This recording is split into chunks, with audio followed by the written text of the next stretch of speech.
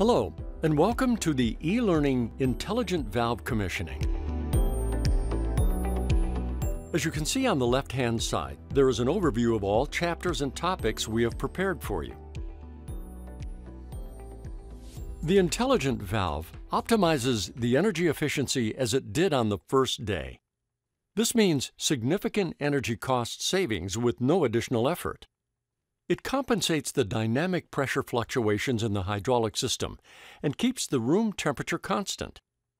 It offers flexible installation options and fast commissioning. Furthermore, a report can be created for data analysis. The intelligent valve offers 4 control functions. In this training, we will focus on the most commonly used function, control valve. 2 types of intelligent valves, flange and thread, with a range of dimensions, are available to perfectly meet the customer job site specification. From the diagram below, simply select one of the corresponding valves according to the required volume flow, called Vmax. Let's have a look at the common components. The temperature sensor pair is used to measure the temperature in the primary flow and return. The ultrasonic flow sensor feeds the intelligent valve controller with the present volume flow. The intelligent valve controller provides dynamic flow control and energy monitoring. To do so, it integrates the temperature difference and present flow signals to calculate the present power output and provide precise volume flow control by steering the high-resolution actuator to precisely set the control valve position. The intelligent valve is a field device, and as a control valve, it receives its set point from the HVAC controller. The intelligent valve provides 2 connection types, analog and Ethernet. Synco, Desigo TXIO, or a third-party controller can be connected to the analog terminal. The 2 Ethernet ports support BACnet IP to connect Desigo or third-party systems. Data is provided to the management level over BACnet IP or the Siemens Cloud Link to the building operator. With the free ABT Go app, you can commission the valve directly via wireless LAN. The app also lets you start the flow test and view the test results. Rely on maximum installation flexibility with the intelligent valve. The compact installation where the flow sensor, the controller, and valve are installed together if there is sufficient space on the manifold. The controller box can be mounted parallel or perpendicular to the pipe. Alternatively, install the flow sensor and controller box in the flow pipe. In fact, the controller can even be separated from the flow sensor and mounted to the wall. The controller features color-coded plug-in terminals for easy installation.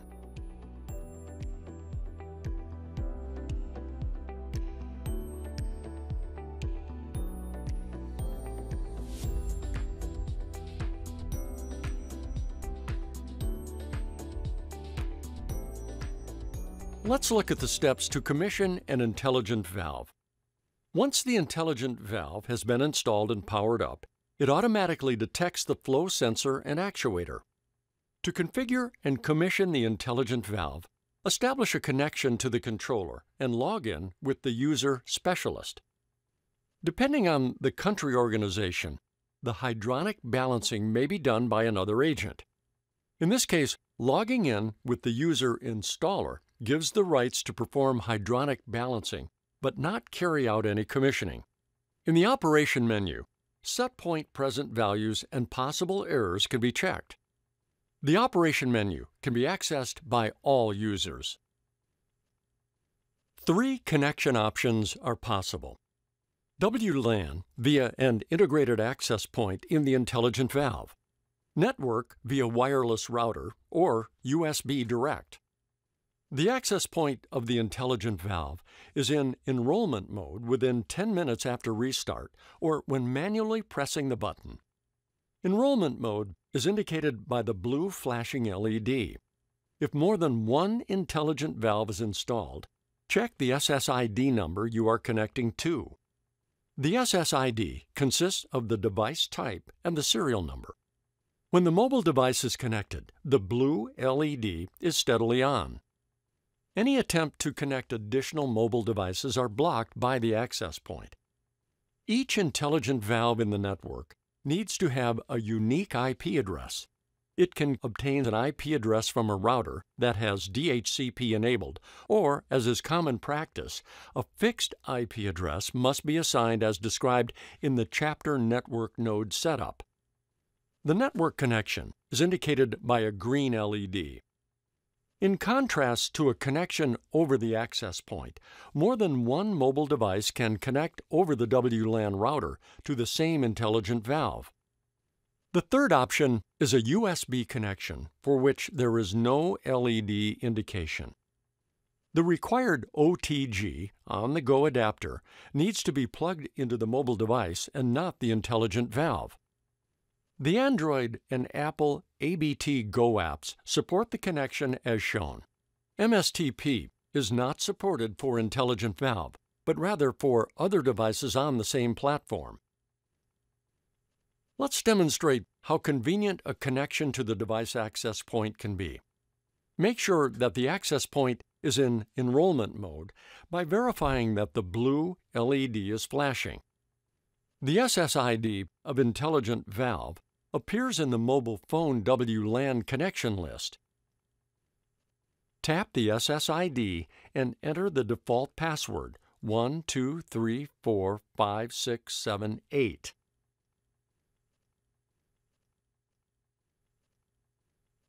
Ignore the pop-up message stating there is currently no internet connection. Start the ABT Go app and enter the account information.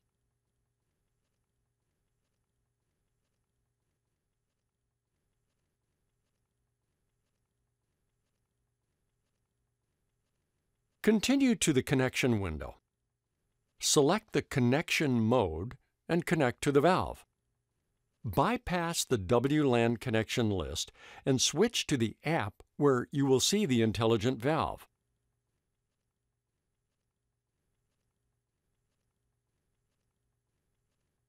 Tap the valve and log in by entering the user role and the default password.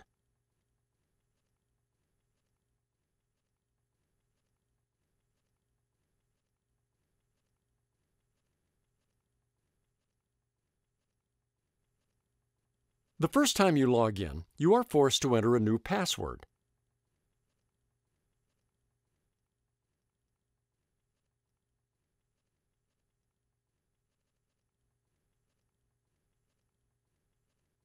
After the new password is set, it leads you to the dashboard. Tap Configuration. The Configuration menu comprises basic configuration, network settings, and maintenance options. Tap Basic Configuration. In the basic configuration, the user defines how set point and feedback are transmitted from the automation level controller to the intelligent valve. Accept that the controller restarts and the application is stopped until the basic configuration is completed. For the time being, the valve is closed in order to prevent thermal damage to the hydraulic system. After restarting, your mobile device should automatically reconnect to the valve. If not, select the intelligent valve's SSID in the WLAN connection list and retry to connect. The setpoint signal is transmitted from the automation level controller to the intelligent valve either as an analog signal over BACnet or, in the future, over Modbus. In the case of analog, the signal relative volume flow is an input received at terminal X1 using the default setting relative setpoint terminal. The default signal type is set to 0 to 10 volts, but you can select 2 to 10 volt or 4 to 20 milliamps as well. By default, the setpoint represents the volume flow between 0 and 100%. The universal output X2 can be configured to provide a feedback.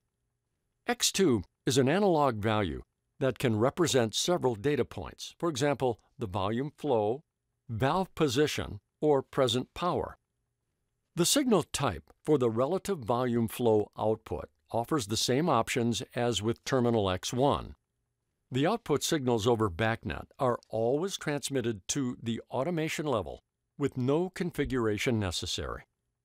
Terminal X3 will provide input options based on pressure and temperature in the future. By applying the basic configuration, the controller restarts. Even if no configuration changes were made, it is still necessary to apply the configuration. After the restart, the intelligent valve is released and will follow the set point. Next, let's configure the network node parameters. Change the device name according to the plant schematic. For instance, concrete core cooling. Try to keep the name as short as possible by using abbreviations in order to prevent long file names for backup and the self-test report. Give the device a unique instance number. As an example, use the last 3 digits of the IP address. Change the UDP port number if required. By default, the intelligent valve obtains an IP address from a router with the DHCP service enabled. The common practice is setting a fixed IP address, subnet mask, and default gateway.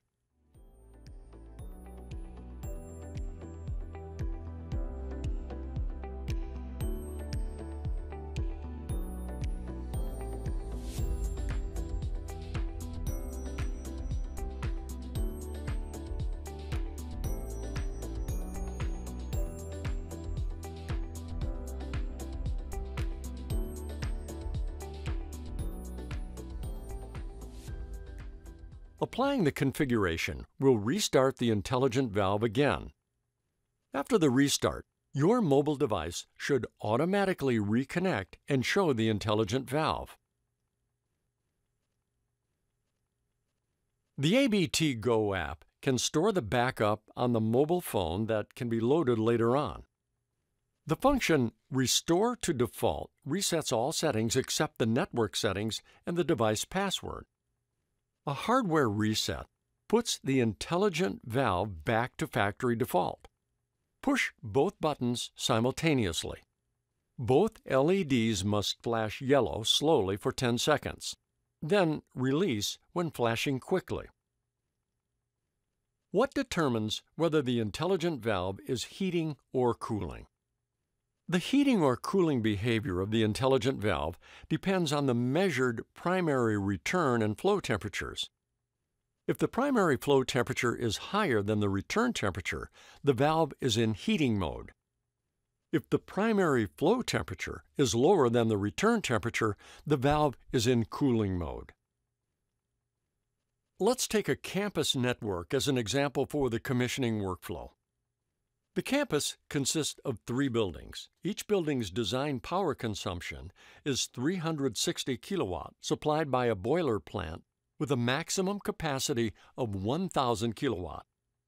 The design flow temperature supplied by the classic boiler plant is 90 degrees Celsius, and the return temperature is 70 degrees Celsius. The boiler plant provides a total volume flow of 43 cubic meters per hour, of which approximately 1/3 is supplied to each building. Let's proceed with commissioning the intelligent valve for the radiant heating loop in Building A. In this first commissioning step, we set the volume flow range. From the dashboard, tap Balancing and change the flow units if needed. Adjust the maximum volume flow to 5.1.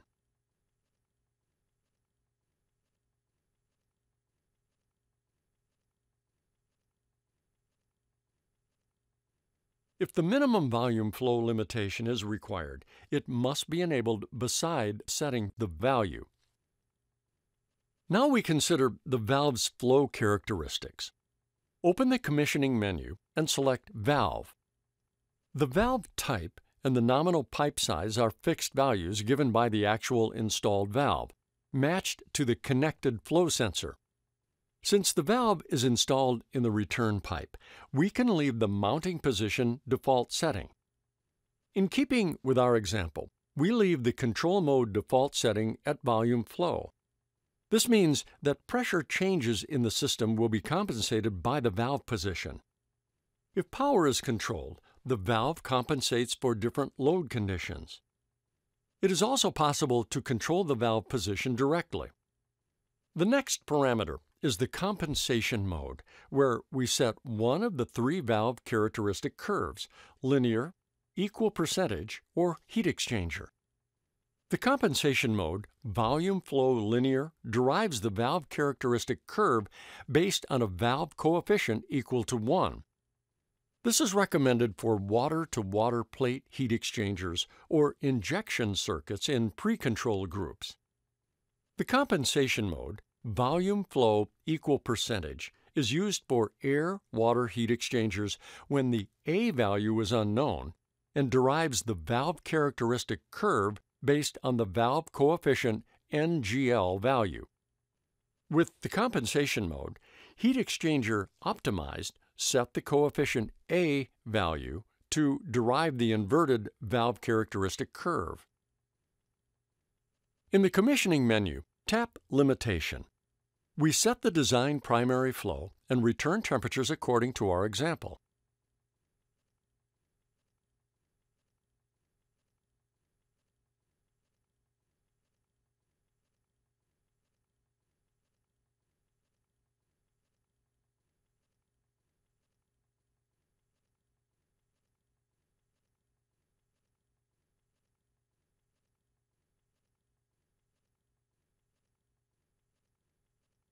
The displayed design power is calculated by multiplying the maximum volume flow with the design primary flow and return temperature difference.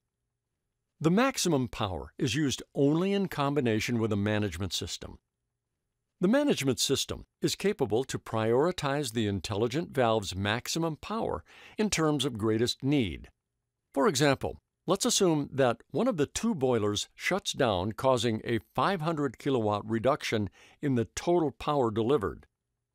To compensate this reduction, the intelligent valve's maximum power setting, either as a fixed value or as a percent of the design power, comes into an effect. Enabling the return temperature limitation for heating or cooling application results in additional cost savings. Here is an example of a heating application. The return temperature set point for heating tracks the design primary return temperature. As soon as the measured temperature in the return pipe is higher than the return temperature set point, the intelligent valve reduces the volume flow. In cooling systems, the intelligent valve reduces the volume flow if the measured temperature in the return pipe is lower than the temperature set point for cooling. Finally, we enter values for the gain and delay time according to the table shown. Now that we have completed the commissioning, it's time to do a self-test. Before performing the self-test, make sure you have filled in the account information. This information is part of the report. Navigate to the Balancing menu. Tap the self-test and start it. The application runs through a series of checks. As you can see, it tests the maximum volume flow. After that, it tries to reach the nominal volume flow of 7, which is not relevant for a positive test result. After performing a self-test, you can create a self-test report which is stored on the mobile phone. The self-test confirmation indication on the dashboard is present as long as there is no restart. Select the test report and share it.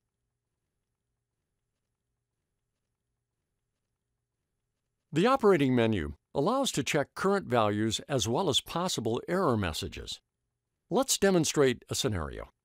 The facility manager receives a complaint that the heating is not working properly and instructs the technician to check the hydraulic system. When observing the intelligent valve, the technician recognizes the red flashing LED, enters the operation menu, and selects the alarm window. Immediately, the technician sees the fault message Relative Set Point Fault. Further investigation reveals the relative set point is configured to the terminal. However, the intelligent valve is not receiving the 0 to 10 volt from the automation system. The technician solves the wiring issue that triggered the fault message and checks the fault status again. Just to be sure the system is back to normal, the technician checks the present set point volume flow and the present volume flow. You have reached the end of this e-learning. If you want to know more about the intelligent valve integration into Dosigo, watch the next video.